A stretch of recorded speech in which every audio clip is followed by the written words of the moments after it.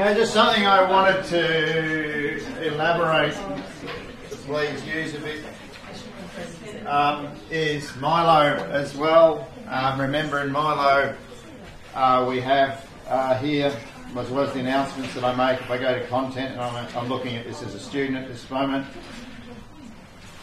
So in the content we have obviously your lecture recordings, but you're here today, so that's a start. But for your lectures there's always the handout and the things of them associated with the lecture, the PowerPoints, reading material associated. So today we have Hemiptera there.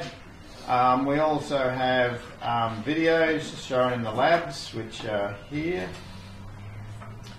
Which we've got lab 1 and 2, and then videos, where is another one here, PowerPoint show, links to videos relating to lecture content. So here's a whole lot of things. Today we had, there's one here on digestion and excretion, but you can see every time you just click on those and you'll be able to look at videos. So make the most of those, as well as the announcements that are there. An obvious announcement today was around the light trapping, which I've already mentioned to you. But for those of you who weren't here, to begin with, lab coats is the other thing that I really want to emphasise tomorrow. No turning up without a lab coat. Just make sure I have actually got this running, which I have here. Okay, let's make a start. Well, as I said, it sort of forms a pre-lab to the lecture, to the lab, which is going to be on Hemiptera this week. Okay, so Hemiptera are generally considered the true bugs by entomologists. So when people talk about bugs, Joe Blow on the street, they refer to all insects. But now you're going to be trained entomologists. Bugs are going to be Hemiptera, not bugs, right? So that's what we've got to think of. And hemi means half or half hardened. So we have a half hardening here on the forewing of many of Hemiptera, but not all of them. This is the kind of structure that I want to move through in each of the 5 lectures that we will have, looking at the 5 major large insect orders. So we looked at the introduction briefly, their evolution, what does it define that insect belong to that order, what is it about the immature stages, interesting aspects of general and relevant aspects of general biology, their general economic impact, and some pest case studies. So we'll move through all of these in that particular fashion. Okay, as I've already said, Hemiptera are true bugs, and globally we have about 100,000 described species across 145 families.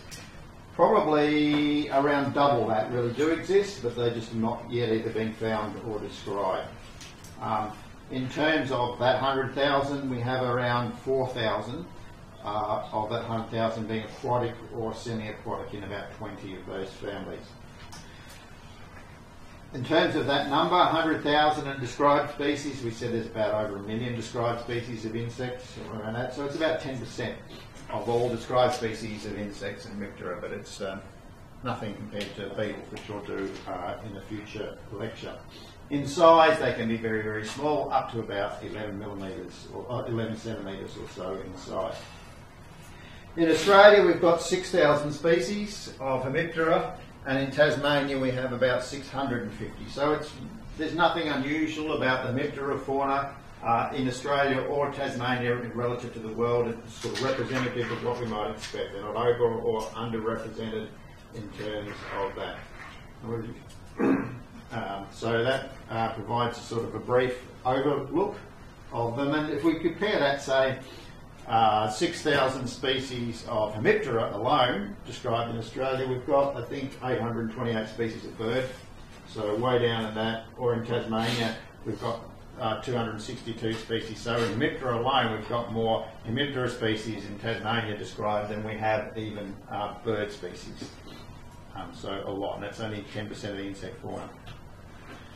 Plant feeding, we've already had a look at this in the earlier lectures, so we now know that plant feeding is the major activity for diet for Hemiptera.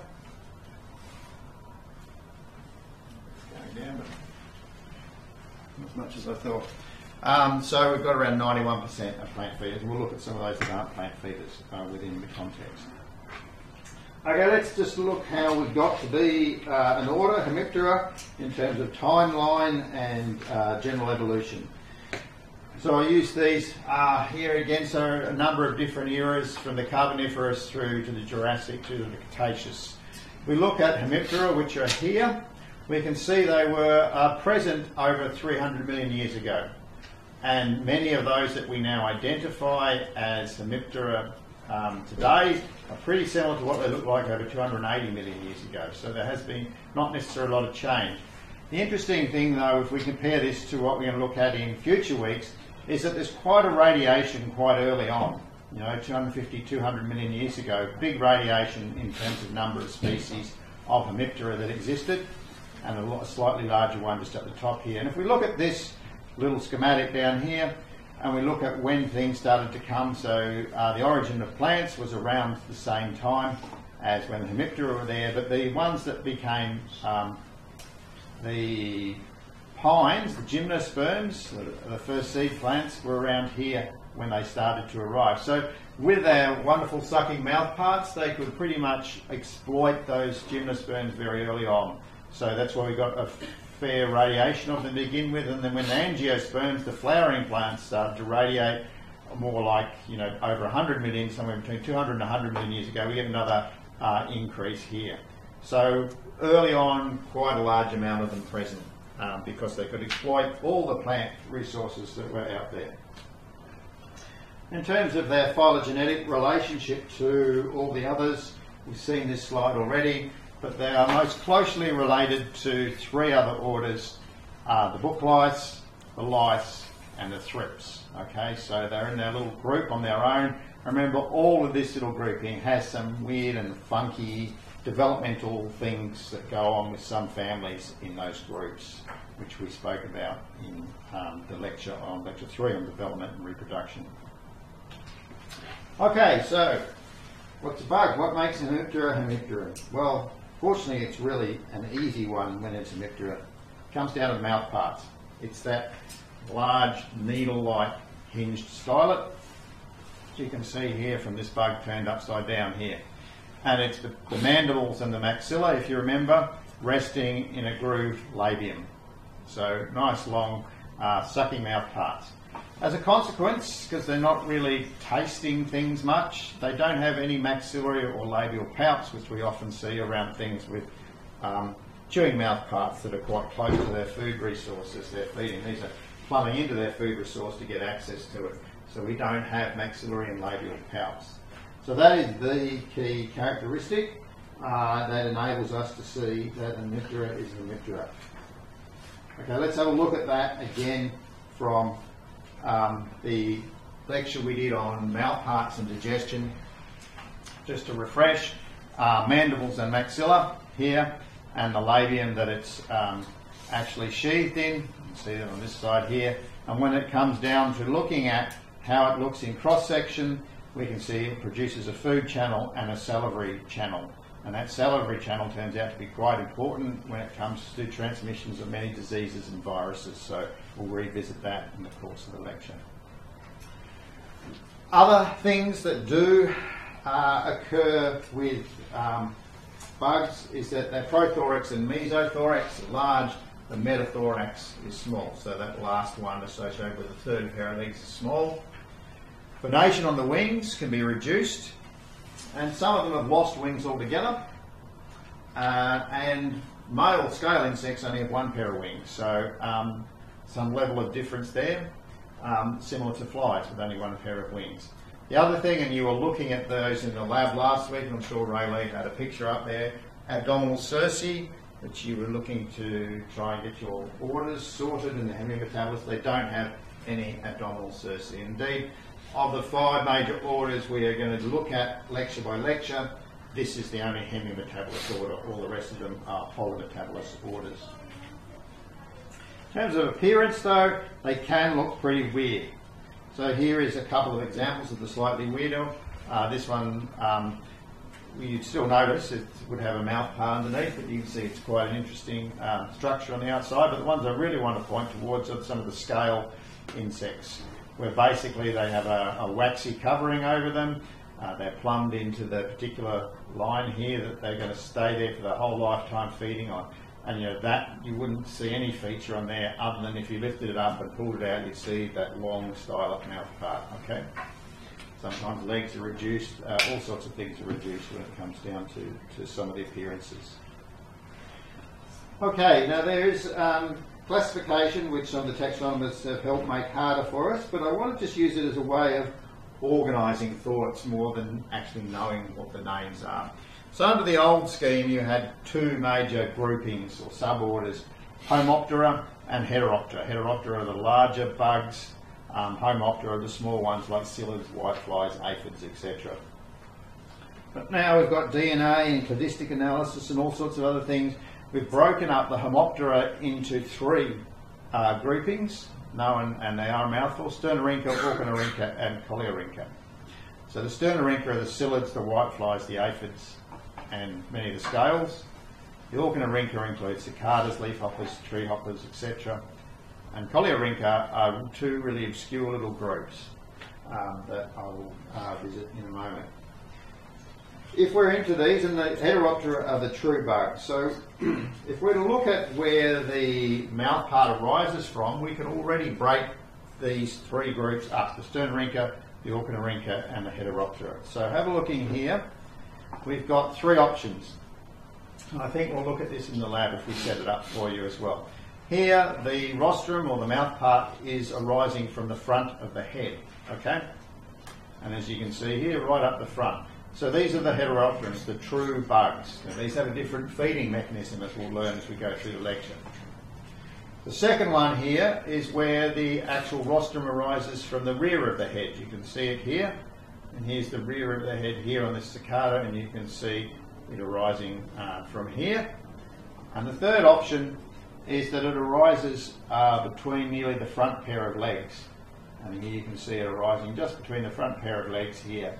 And this one is the Sternorhyncha, things like aphids. So we've got here aphids, cicadas, true bugs. So if you look at the position of where that rostrum arises from, you can already get some clues about diet, clues about probability of being a pest, etc. But we'll revisit those as we go through.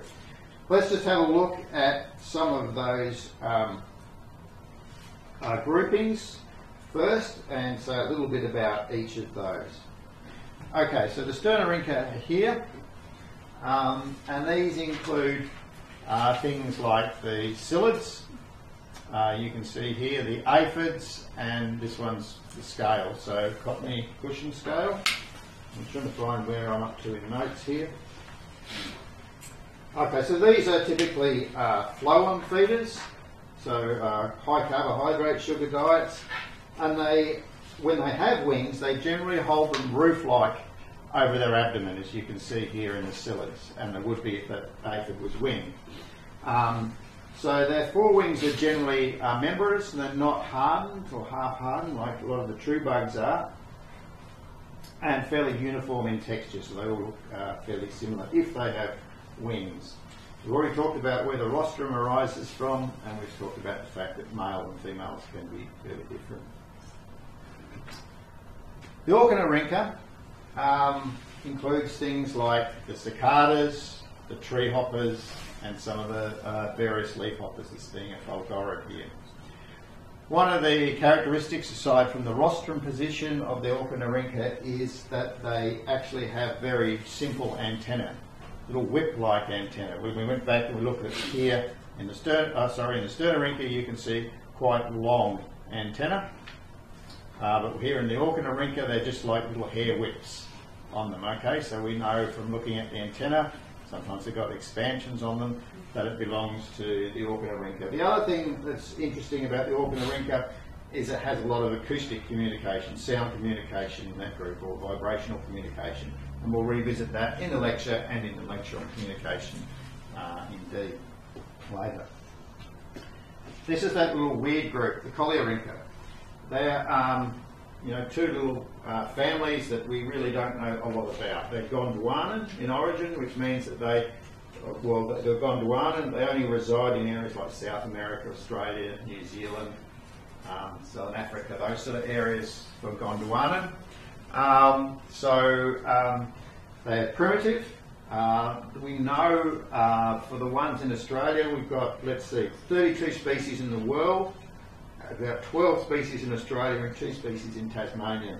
They can be found in moss dwelling, but they're very cryptic in these wet mosses, and all but one species is flightless. So we really don't know a hell of a lot about these. But interestingly, about 2 years ago, they got into New Zealand from the importation of man ferns from Tasmania into New Zealand, we would believe, or from Victoria into New Zealand. So they have invaded that area. I don't really know the consequences of that, but it's interesting that something that's so flightless and so cryptic and so hard to find suddenly manages to invade another continent. So they're almost living fossils in sort of rainforest areas. Okay, the Hemiptera is the largest of the groupings. About 80 of those 145 families in the Hemiptera. They have a number of different things. Their wings, when held at rest, are generally held flat over their body, which you can see here, wings held flat over the body, as opposed to roof-like. Their forewings have that thickening that we said for Hemiptera is what partly how it got its name. So that forewing thickening here, it's not thick here, but it's thickened there. You can see it again on here. We've already talked about where their rostrum arises from. The nymphs very much resemble adults, so immature would look like adults. It's where all the aquatic species are. And they also have something known as communication as chemical communication is their main method of communication, rather than acoustic, which we saw in the Orchidorhyncha.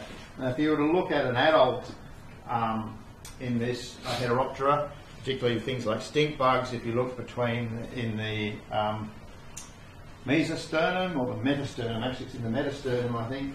Let me have a look here.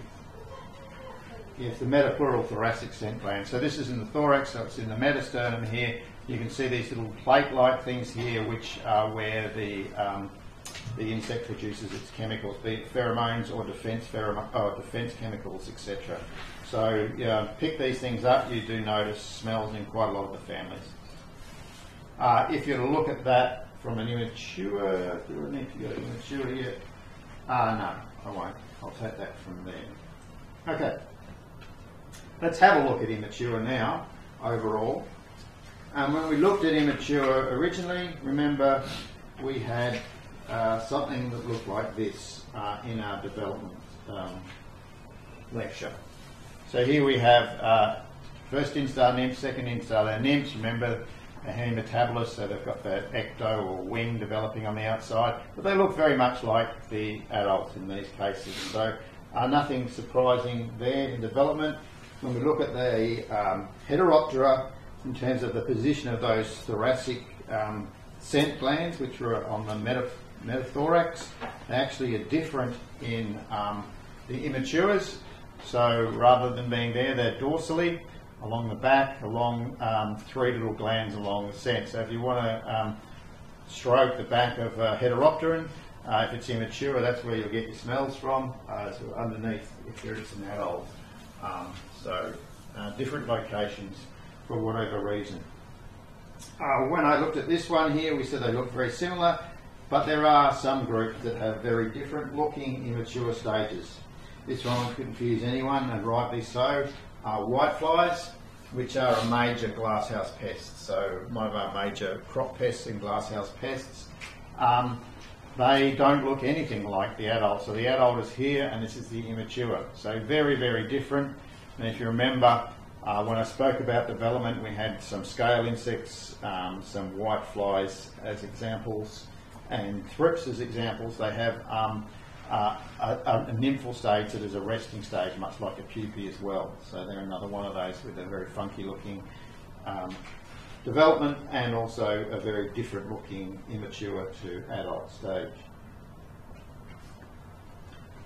Alright, let's have a look at some of the aspects of general biology that I want to talk about with Hemiptera and how these might be relevant to certain aspects and understanding. The first one is eggs. So what do they generally do in egg laying behaviour? Commonly they lay their egg on a substrate, being typically a plant, but many of them actually embed it with an ovipositor into the plant itself. So if you're looking for cicada eggs, for instance, it's going to be embedded through the ovipositor into the plant material itself, the plant tissues. Some of them will produce offspring underneath themselves. Scale insects, for instance, their offspring are produced underneath them, and sometimes, in some instances, they're also produced as viviparous or live birth, but not just eggs. Many of those smaller insects, the Sternorhyncha and the Orchiorhyncha, cover their eggs in wax as a protection against predators. And there's quite a few interesting examples in the Hemiptera of guarding of eggs and sometimes young. So this one here is commonly known as a toe biter, but Bellistomatidae. You'll see them in the lab this week in the reference collection. Big things, that's sort of those 11 centimetre things. But they actually, the female lays their eggs on the back of the male, and the male actually moves around and looks after the eggs until they hatch. So the male's the one who does the pregnancy, if you like. And then we have quite a few examples and some nice photos here of guarding of eggs. So here we have female guarding her eggs, and in these two cases here we've got mothers guarding their offspring. And this is not uncommon, and one of the reasons that guarding is beneficial is that there are a lot of natural enemies that want to eat. Nice resource there like eggs that can't fight back, and parasitic wasps. So if you actually do experiments where you remove these guarding adults from their offspring, you find huge differences in the survival of offspring. So it is a very effective way of looking after them, but there's a bit of investment on the part of the parents for doing that. But if you're exposed on a limb or a leaf, it does make some sense. Okay, so we'll look a little bit in Hemiptera, particularly at defences, because remember I said if you're feeding on, say, phloem or xylem, you're sort of, in many cases, if you scale insects, and in many of the hopper feeders, but they can move around more, you're basically in one position for a very long period of time, if not for the whole immature development. That leaves you vulnerable to predation, parasitic wasps and everything. So many of them have produced waxy substances, either soft waxes, as you can see here, so we've got soft scales, we have hard scales, as you can see here, or cottony scales, as you can see on this one, which is mealybugs and some aphids have a cottony wax over them. And some nymphs also produce a wax too in the Fulgorids. So there are, in the Orchiorhyncha, but particularly in the Sternorhyncha, which are the phloem feeders, these protective sort of ways of making them less vulnerable to predation. There is one here, the spittlebugs, which is in itself very interesting as an approach, and these are Orchiorhyncha, again, so not in the phloem feeders, but they are actually a phloem feeder in the Orchiorhyncha, not a xylem feeder. They're xylem or a phloem feeder. I can't remember that now, I've got to think that through. Let's say they're feeding on plant phloem or xylem. Feed on roots or stems, so they're probably xylem feeders actually. But what they do is they produce a spittle. So it looks like someone spat on a plant, but what it's actually doing is they're taking in air through an abdominal channel, pass through the anal excretion like you would put like a bubble with a straw in a milkshake to bubble up and produce this foam, which then means that they are protected underneath this foam from attack by natural enemies, so spittlebugs. Okay, if you are feeding with your stylet, how do you get into the plant itself? Well, you've got a mandible and a maxilla, and you use them to push against each other. So we've got one side goes down, then another side, then the other one comes through, then one side goes down again, and the other one. So the mandibles are forcing their way through, and then the maxilla is following through in there, which is where the actual salivary channel and the food channel is. Here are the maxilla doing the work on the outside. If you're a Sternorhyncha, you feed on phloem. So I've already said that, sugary products, aphids. Orchiorhyncha, You can feed on phloem or xylem, and here's my answer I was just going to say. Spittlebugs are xylem feeders, and also some of the tree hoppers are xylem feeders. So we've got quite a few that are xylem feeders, which aren't a particularly nutritious resource, but quite a few phloem feeders, and sometimes feeding on the leaf itself. But up here, all phloem feeders. The Gondwana group, the Coleorrhyncha, we've no idea what they feed on, don't know anything about them. And the Heteroptera are much more varied. They're not phloem or xylem feeders, so if you get one of those big ones, it's going to be either parenchyma, which is leaf cells, seed, predatory, or blood grazing. So with a Heteroptera or a Hemiptera, firstly, if we see damage on a plant, if we see chewing damage, we know it's not going to be a Hemiptera, right? Because they just don't have the mouth parts to do it. If they're transmitting a virus, which is likely to come through the phloem or xylem, it's not going to be a Heteroptera. It's going to be one of these, the Sternorhyncha or the Orchinorhyncha, that are more likely to be any sort of disease transmitter than these guys. And we'll talk about that in their feeding pattern. So this is this feeding pattern. And we've mentioned it in the previous lecture, so we're revisiting a little bit. But they're not actually, this is, say, an aphid, as I say here, putting down with that salivary gland its sheath. But remember what I was saying, it wasn't actually puncturing cells, it was finding its way between cells. So it's very, very flexible, weaving its way through there into the phloem to feed on the phloem and leaving that stylet sheath behind, or sausage skin made from the salivary secretions.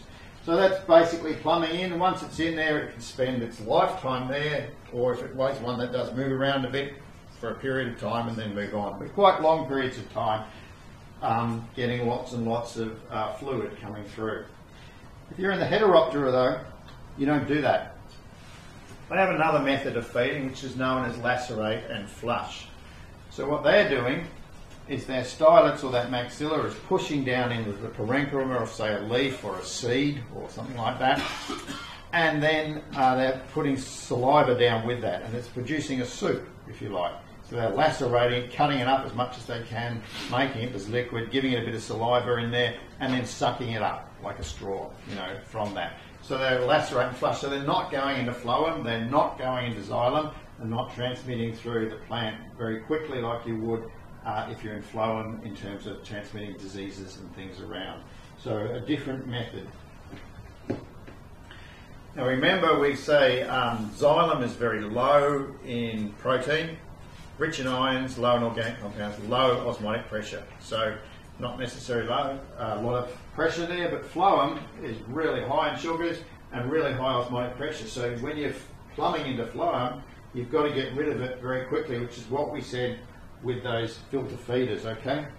And that again was a reminder from the lecture we've just had, that you have that filter system where the hind gut wraps around and gets rid of a lot of that water and sugar content quite quickly, rather than going through the mid-gut where you're trying to actually get your digestion and absorption. What that does mean though is they produce copious amounts of something known as honeydew, which is a polite way of saying, you know, insect piss, I guess. And that honeydew is very sugary, and it has consequences for damaging crops and particularly table fruit and other things. So we'll have a few more slides of that. It also, ironically, comes around when, I think, in biblical terms, there's a terminology known as manna from heaven, which apparently God provided to the Israelites, but it probably was just that they were sitting under a bunch of trees that were being fed on by these phloem feeders, and all that lovely manna or sugary stuff coming down was just being pissed on by insects and not indeed by God. So that's honeydew for you. Predation. Okay. Predation is common only in the Heteroptera, and they can be opportunistic predators, so they'll do plants but occasionally be a predator, or they'll be basically full-on predators. And we have quite a few groups that are real beneficials. In that groups we have assassin bugs, the reduvids, and this group here known as the pirate bugs, the anthochorids. And these ones are commercially reared by biocontrol insectaries and released into crops, like cotton crops and things, for controlling a number of different immature, mostly Lepidoptera, but beetles and things as well. So we do have quite a number of beneficial Hemiptera that are used in biocontrol or encouraged in biocontrol. We do have another option here, which is, if they're not predators, there is some groups that have decided that blood is the diet that they want to take on. And we've got two classic examples of those, both in the assassin bug family, which are predators, but they've taken predation to another extent and become blood feeders. Well, the first one actually is in the family known as the Cimicidae, or the bed bugs. Okay, so you can see here a bed bug, and this is a poster that I picked off last night saying bed bugs are becoming frequent flyers. So the issue with bed bugs is becoming huge around the world. I think 20 years ago you wouldn't have thought about bed bugs, but because of travel everywhere around the world, and Airbnbs and hostels and everything else, and places through the United States, New York is infested with bed bugs. We've got bed bugs down here. We're getting cases of bed bugs all the time now, which we would never have had before. Pretty nasty in terms of trying to get rid of them out of a household. But they are certainly one of the major blood feeders. The other one we've got here is this assassin bug, and this is, what's the French, in South America. Anyway, Bolivia, Guyana, French Guyana, isn't it, I think, in South America, a poster here. But these transmit something known as Chagas disease in South America. So this is a trypanosome. So they will move along and take blood from you in those areas. And they're known commonly as kissing bugs because they thought they used to come along and, you know, take blood from your lips, but they actually take blood from quite a number of different regions around your head and other areas.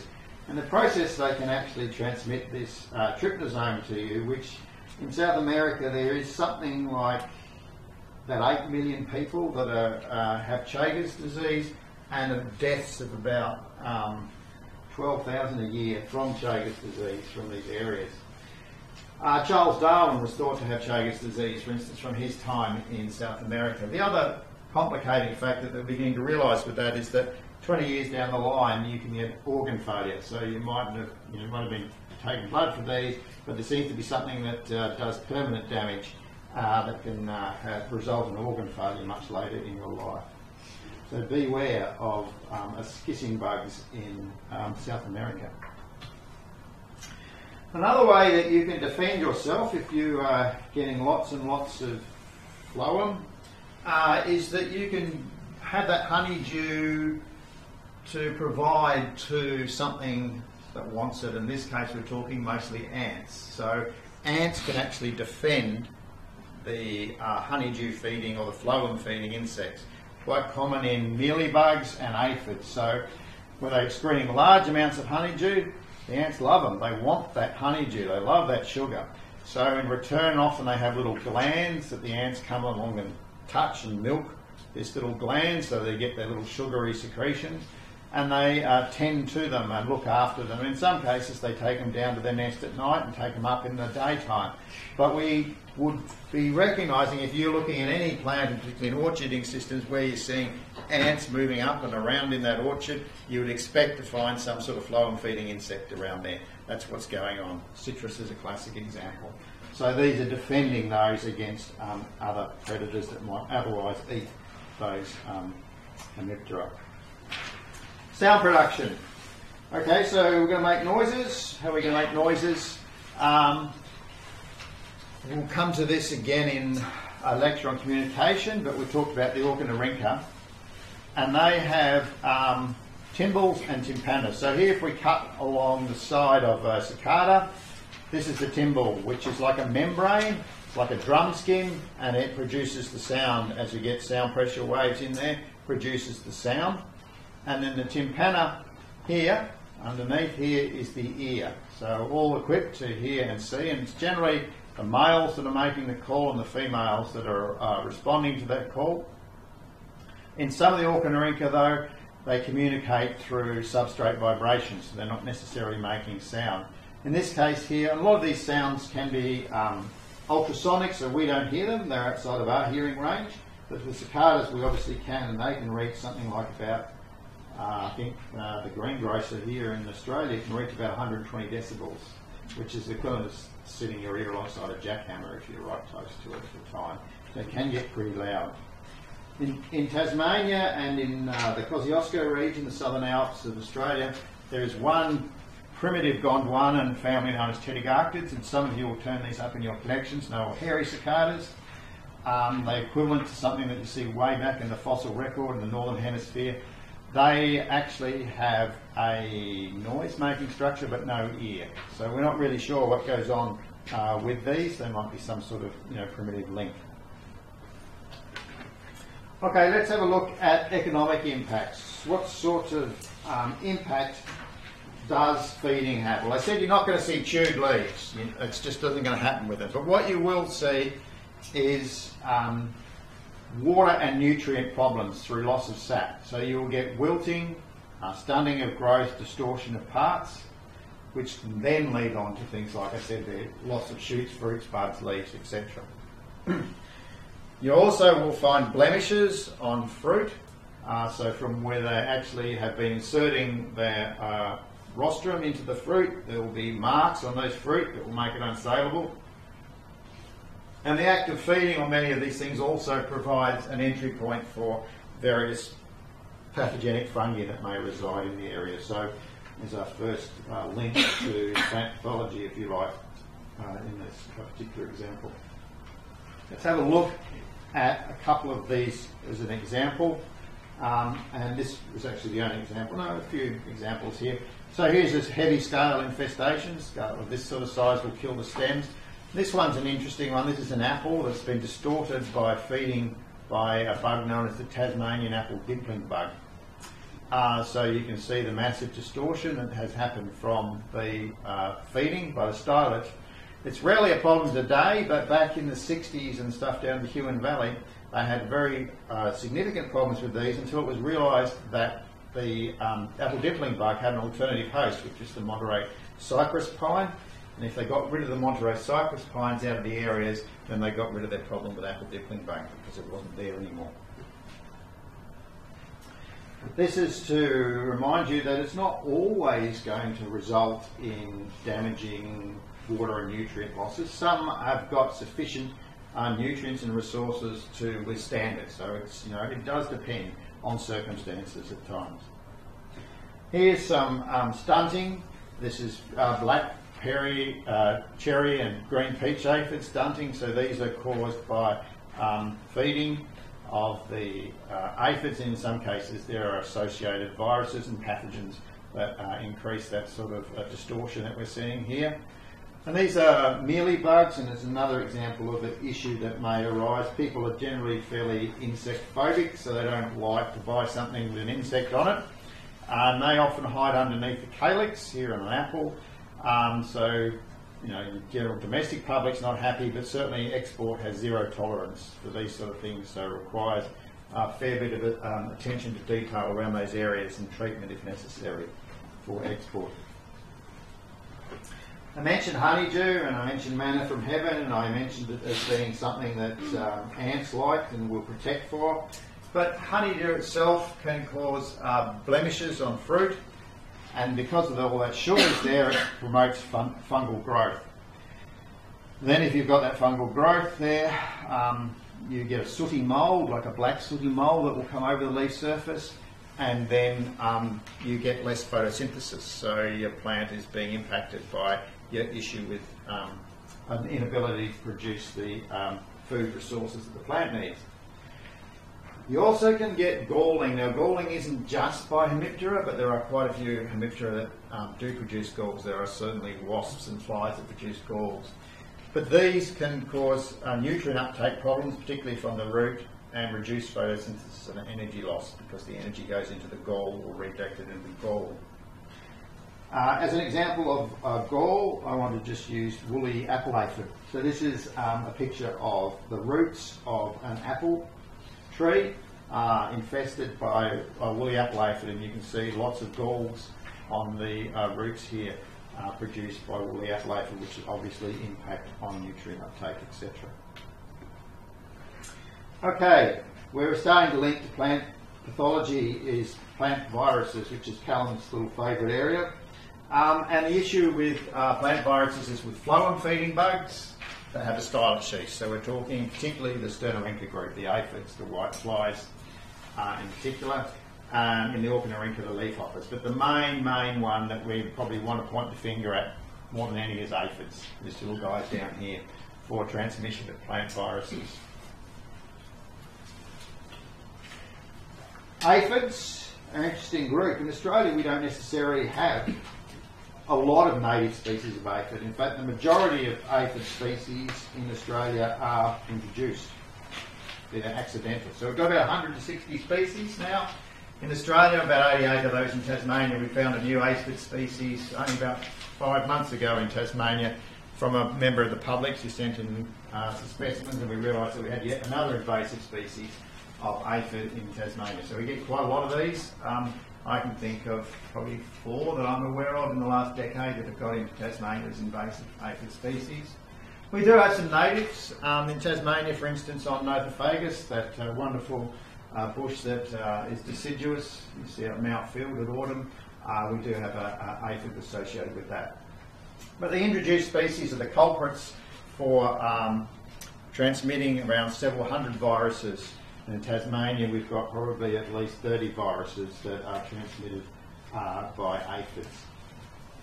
So let's have a bit of a more of a look at this whole issue of aphids and transmission, etc. It comes down to a few issues in terms of managing them, and that is to do with life cycles. And we'll talk about aphid life cycles in the lecture and life history strategies because they are quite weird. But for the moment, I'm just interested in telling you one thing, is that they can either be an aphid that spends its lifetime on one host, and that species only, or within their life cycle they move from one host plant to another species of host plant or tree and onwards and so on. So they're host alternating, and they're very different plant taxa. So for pest management transmission of viruses, you've got the possibility that the virus transmitting aphid is on another host that you don't even know it's there until it's too late, okay? Or you can try to control it on one and it's still on the other one there. So it's much harder to control if it's heteroecious than if it's monoecious. So this is the sort of level of specificity we've got here. Fairly specific. Well, we've got onion aphid on alliums, the genus that onions from, cabbage aphid on all the family of Cruciferae. So that's fairly specific, and we might be able to understand where we might be able to find those aphids. Then we have these that have not a few more taxa outside of that sort of family level. So the willow carrot aphid feeds on willows but then disperses off onto carrots. Okay, and then we've got some that are just a nightmare to work with, which are just highly prolific. They'll eat anything. And that example of that is the green peach aphid, which peach is its primary host, but it has secondary hosts across at least 40 different families of plant taxa. So you can imagine that one is everywhere and very hard to control. In terms of transmissions of viruses, we have most of them are non-persistent transmissions. I'm sure Callum will pick up this sort of figure with you at times, but in a non-persistent, you're picking up the virus on your mouth part from feeding, and then for a period of an hour or so, you might be able to transmit that virus, but after that, the virus is dying on your mouth part, okay? So you're a very short period of time window, and it's sort of random that you're fed on something that has a virus, and then you, within that time window, are fed on something else. An example of that is alfalfa mosaic virus, but we do have some instances of persistent transmission where the aphid actually ingests the virus, and then the virus gets into the aphid and infects it and develops within the aphid. And then it comes out through the salivary secretions, right, when you feed again. So in that case, the aphid is capable of transmitting the virus for the most of its life after having fed that.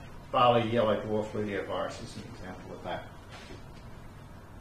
Okay, let's have a look at a couple of pest case studies to finish up. I think I'm doing reasonably well this time. So to look at for this time, I cut down a few on what I've done in the past. Look at Rutherglen bug, woolly aphids, phylloxera, which is an interesting case, and mentioned tomato potato psyllid as well. In terms of aphids, well, I'll talk about aphids when we get to aphids. Let's start with Rutherglen bug here.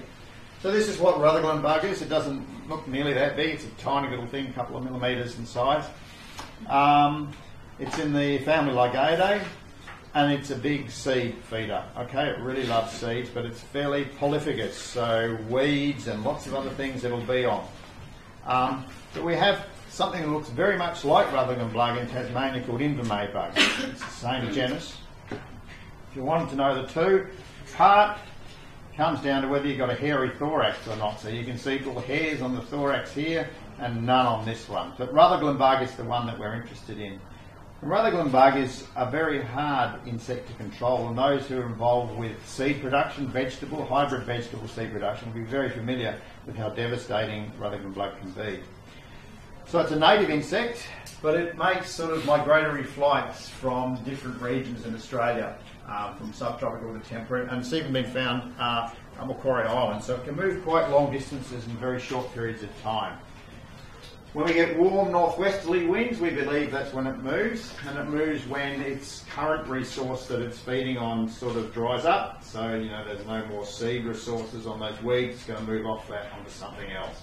So when they come in, they're feeding on any parts of the plant, but particularly seeds, which are the most proteinaceous ones for them, and if they're moisture stressed. So you get several generations a year. So we're here in Tasmania when we're doing something like the carrot seed industry, they're spraying more than once a week at times to try and keep them out of the damaging the seed, because your seed requires a certain percentage germination to be sold, and these are taking out some of the seeds so they're becoming viable. So they're very hard, and you don't know when they're going to turn up. When a northwesterly wind comes, one day they're not there and the next they're there. You know, so it's a very hard insect to work with, and we're quite interested in that in terms of its chemistry. Woolly aphids. Now on your handout there I've also got a nice pest fact sheet around aphids and handling aphids and things, but we'll just look at woolly aphid at the moment. We've already seen that galls on the roots of apples, so winter the woolly aphids go underground into the roots of the apple trees, and that has a lot of a problem for them, for the apple trees, but they're also, I could do pictures here.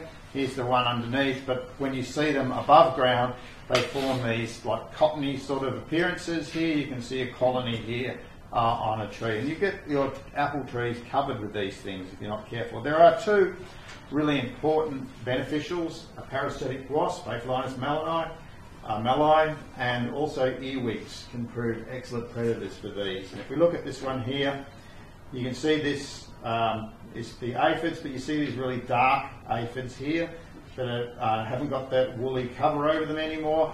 They've been parasitised by little wasps, so you've got your beneficial in there, which is really good news. Grapevine phylloxera is the second last one I want to work with, and this one is an interesting history in the terms of wine production in vineyards. So it invaded Australia in 1877, but it had I think it was in about the 1860s or more, it got into Europe, and it devastated. I think it took out 70-80% of all vineyards in Europe at the time, and there was lots of rewards and things. It turns out it's probably the guy that visited from North America that brought it across inadvertently on his whatever he came into, walked through vineyards on a tour through France, and then put this thing into France. It's interesting because it's pretty much flightless. There is a slight variant in North America that is flighted, but it's flightless outside of North America.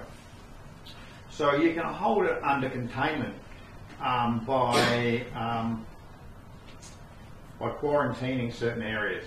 Okay, so though it reached Australia in 1877, it's only now present still in isolated areas in Victoria and New South Wales. What you can do to help control it, doesn't get rid of it, it's underground and it's very hard causing galls on the roots, is that the rootstock certain rootstocks are more better for managing phylloxera than others. And here we can see a vineyard that there's many that have died in there, and that's all from phylloxera damage. In terms of Australia, here we've got zones, and these zones we know are infested with phylloxera, and you can't move any material outside of those. Any grapevine material, movement of people, etc., so that we can maintain it only in those certain areas. So just by simple management zones and exclusion zones, we managed to keep it out of South Australia, West Australia, Tasmania, in important winery regions for 120 years now, so quite an interesting one.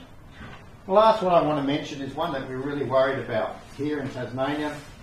Callum Wilson, the other lecturer in here, and I worked in this for about 6 years, and Rayleigh Parr, who is your chief demonstrator, all worked on a monitoring system for the east coast of Australia and Tasmania for this. It's tomato potato psyllid. It got into New Zealand from America. What it does is it creates all sorts of imperfections in the potato. You see it cut open there, and all your chipping marker and thing is destroyed. It now found its way into West Australia, that's 2017, so 2 years ago now, into Western Australia, but unfortunately the bacteria that has this sort of effect does not seem to have got in. It's only the tomato potato psyllid, which we've drawn a nice computer generated illustration that we made up for farmers with that one. So that one's one to keep out, look for, and I'll put that on the back of your handout here to have a look at, because if we see these things, then we've got to be really worried, particularly if it has the associated bacteria with it, which will be devastating, and the amount of spraying we'll have to use is extraordinary.